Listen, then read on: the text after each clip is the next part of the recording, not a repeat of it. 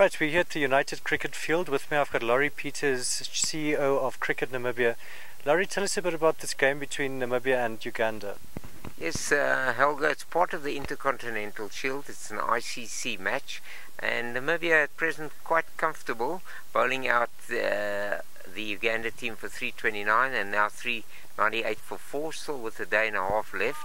Should Namibia just draw this game, because they've won on first innings, they will go through to the final in Dubai against United Arab Emirates, first week of December. So Uganda now have to bowl out Namibia, score the runs and bowl them out again to have any chance of winning. So Namibia pretty comfortable at the moment. Right, and then Laurie, we've got a very busy season coming up again. Tell us about that.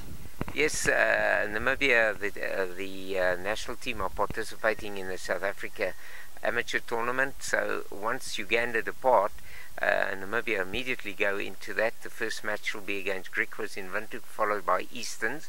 Then they go into a bit of a break before they, if they win this match or just draw it, go off to Dubai for the final of the Intercontinental Shield.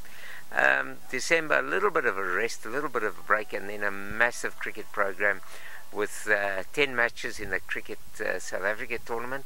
That's 10 three-day matches, 10 one-day matches, and hopefully a high-profile overseas team coming in February. And then the final matches of the season will be the World Cricket League qualifiers in Dubai in April.